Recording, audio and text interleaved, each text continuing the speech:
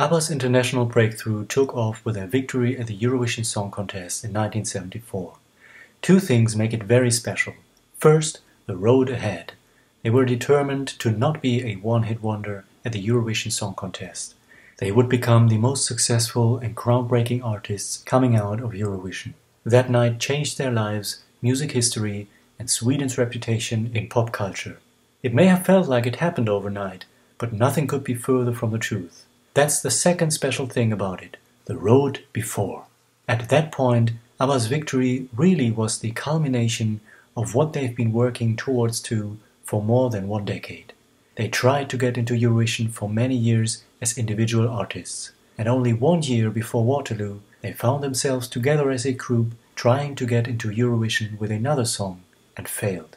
Today we're celebrating 50 years of that evening, so let's take a look back at the road leading to it and how this failure was so important. Välkomna Benny Andersson, Anne-Frid Lyngstad, Björn Ulvaeus och Agneta Fältskog. Hey, so very soon we're celebrating 50 years of ABBA's very first album, and we're kicking off today. When ABBA performed at Sweden's pre-selection for the Eurovision Song Contest in 1973, they were already singing, recording and performing together for 3 years. We talked about their very first concert from 1970 when they were on holiday in Cyprus, as well as their subsequent concert history as Festfolk from 1970 onwards, and the studio recordings that brought them more and more together. Last year, around this time, we celebrated 50 years since ABBA's first single, People Need Love. In the following month of 1972, they recorded further songs together. One of them was their follow-up single, He Is Your Brother. A probably very crucial turning point came in November 1972, the recording of a song called Nina Pretty Ballerina. This was the first time that Agneta and Frida really got to sing together, full on, just the two of them, proving their energetic unison for the first time as combined and only lead singers on a song. And what a song it is! In the same month, they performed Santa Rosa, the B-side of their most recent single at the time, live at a music festival in Japan, and different to the studio recording, again giving more focus on Agneta and Frida as lead singers. In an early interview, they said that it's because of our ambition to make it abroad that we are singing together.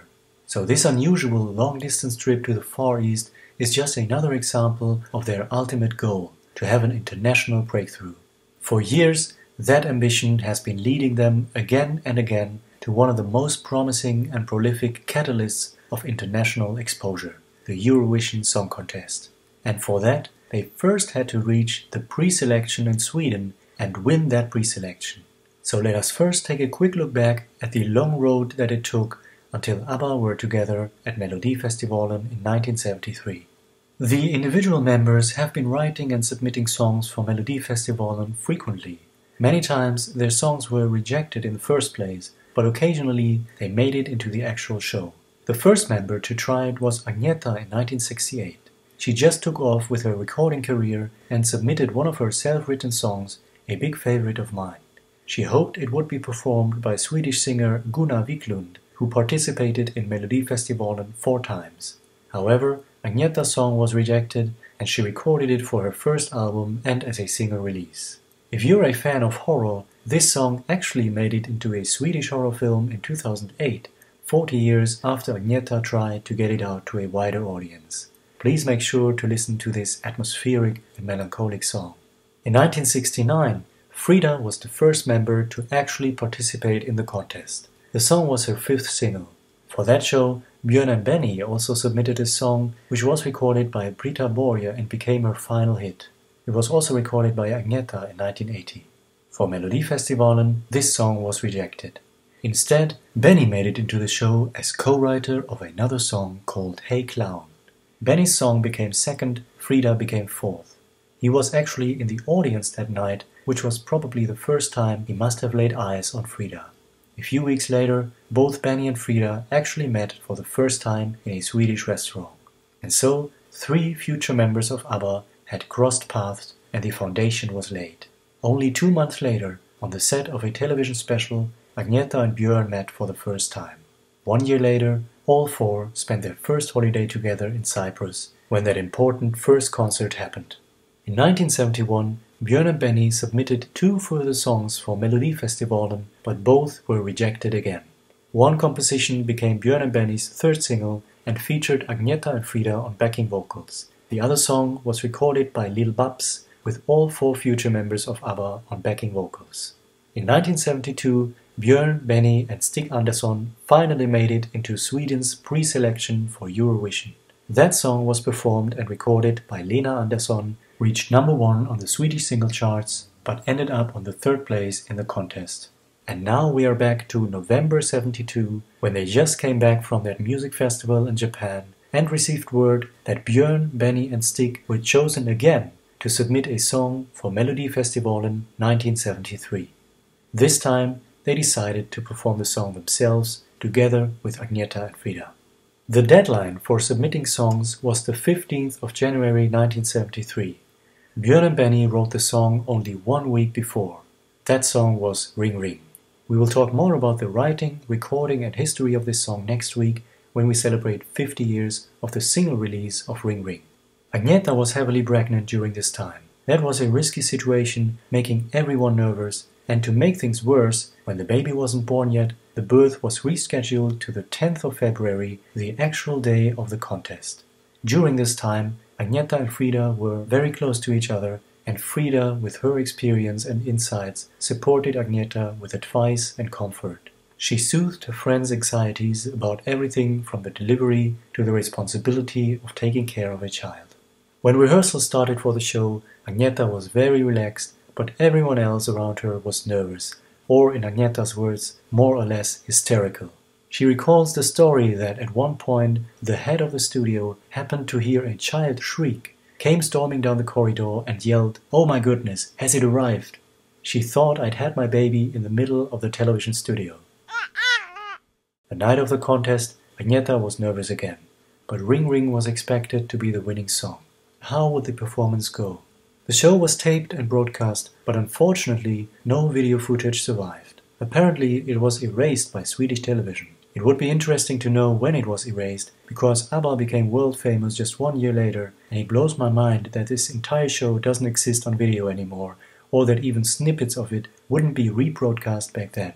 There have been fans passionately going through the entire Swedish television archives and all Scandinavian TV companies, watching every program from that day, and nothing was found.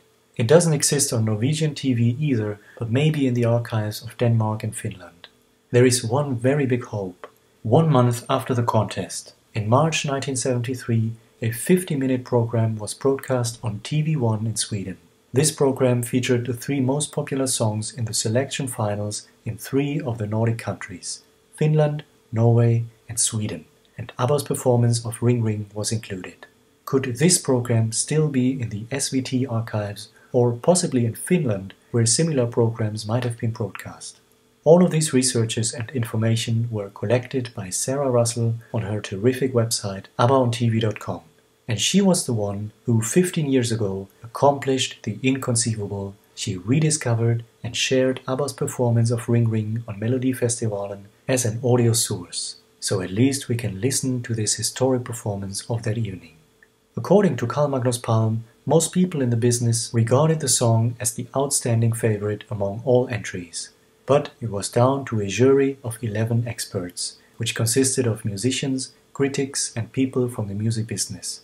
For Ring Ring, only 2 members of the jury gave any points at all. Like Björn and Benny's submission the year before with Lena Andersson, Ring Ring only came 3rd. ABBA's session guitarist Janne Schaffer played in the orchestra that night, and he remembers how ABBA was sitting in their dressing room afterwards. I've never seen such depression. And this low point was extremely crucial. It would change the course of the competition, the general reputation of Ring Ring, and ABBA's fate as a group, and all to very bright lights of hope. 2 weeks after the contest, Agneta's first child Linda was born. By then, Ring Ring was celebrated by the public. Major Swedish evening papers invited their readers to phone in and give their opinion if the right song won at the pre-selection, and 80% said that Ring Ring should have won. The song became ABBA's first number 1 on the Swedish charts. The English version was number 2, and both would stay there for over 2 months.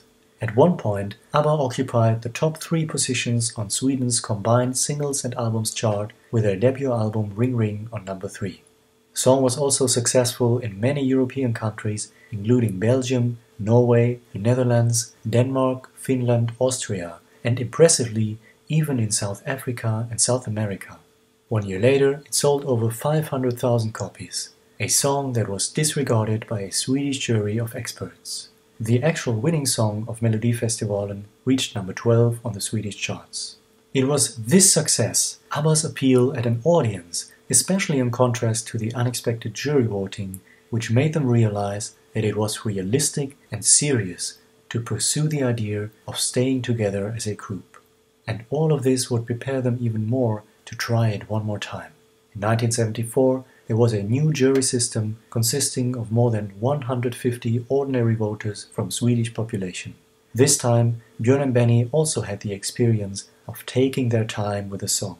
Waterloo was written several weeks before the deadline, and they had written many more songs along the way, in fact half of ABBA's next album, so they could choose the best one for the show.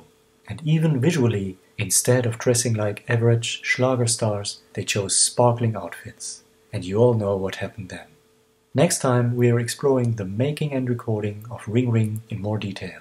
And if you want to re-experience ABBA's road to Melodifestivalen, I created a playlist here with all the songs and compositions rejected or accepted that ABBA and their individual members submitted for Sweden's pre-selection of the Eurovision Song Contest over the years. You will also find full shows there and recreations of lost shows. Alright, until then, later!